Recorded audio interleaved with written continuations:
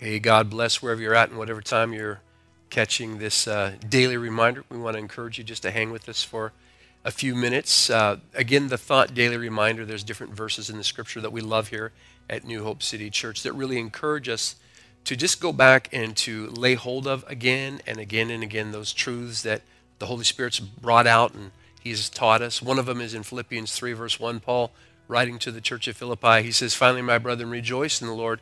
For me to write the same thing to you again, for me to communicate this, for us to talk about this again, for me to write the same thing to you, for me it's not grievous, it's not tedious." And then he says this, and I love this, and he says, "For you it's safe."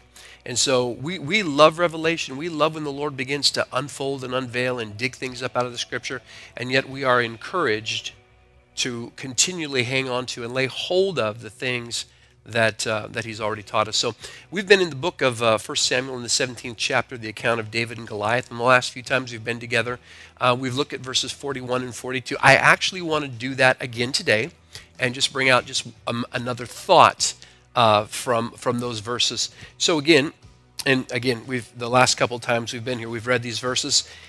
The Bible says this: "So the Philistine came and began drawing near to David, and the man who bore his shield went before him. And when the Philistine looked about and saw David, he disdained him," he despised him is the language, "for he was only a youth." We've talked about that. "He was ruddy and good looking." And so I just want to give you this thought today. The word ruddy, very interesting, certainly a King Jamesy word. But the word ruddy, actually you can find it in Webster's dictionary. It means red.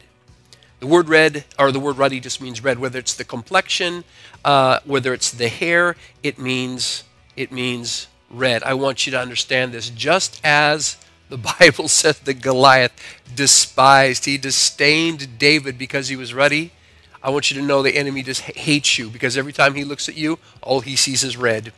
Every time the devil looks at you, he sees red. What are we talking about? Listen to this. 1 John chapter 1 and verse 7. "But if we walk in the light as he is in the light, we have fellowship with one another, and the blood of Jesus Christ, his Son, cleanses us from all sin." I want you to know you are who you are, redeemed, washed, being regenerated. You are who you are because of the precious blood of Jesus Christ.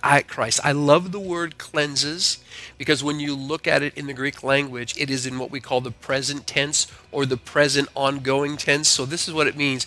Jesus knew every decision you and I would make, every choice we would make, every time we went left when we should have went right, every time we should have gone here but we went there. He knew every mistake, every sin that we would commit, and he still chose us to be in him, born again, blameless, the sons and daughters of God. You find that in Ephesians 1. Before we were ever born, he chose us. So he has cleansed our sin. He is cleansing us, and he will again tomorrow cleanse us. He'll keep us cleansed. He is cleansing. The power of the blood of Jesus is ongoing. Once again, he cleansed me. He is cleansing me. He will cleanse me. That's the power of the blood of Jesus.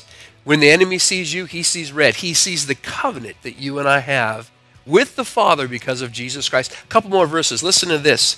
"In him we have redemption through his blood, the forgiveness of sins." That's Ephesians 1 and verse 7. One more. "We have been redeemed with the precious blood of Christ as a lamb without blemish and without spot." 1 Peter 1 and verse 19. Yes, the devil does hate you.